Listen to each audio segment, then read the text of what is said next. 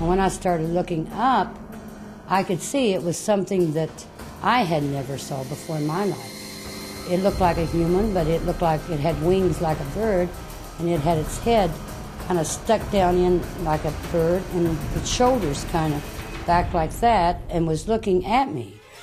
And I just freaked out. It was beyond my imagination of ever seen a creature that looked like that.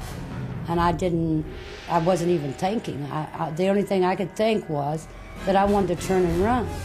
And when I turned to run, I fell and on top of my daughter. And when I fell on top of my daughter, I could hear her crying, but I was just like I was paralyzed. I couldn't move my body. First of all, when I was lying on the ground, any second, I was expecting this creature to just reach down with claws and just pick me up and fly away. It was just that I just had that feeling that it was just going to pick me up and fly away with me.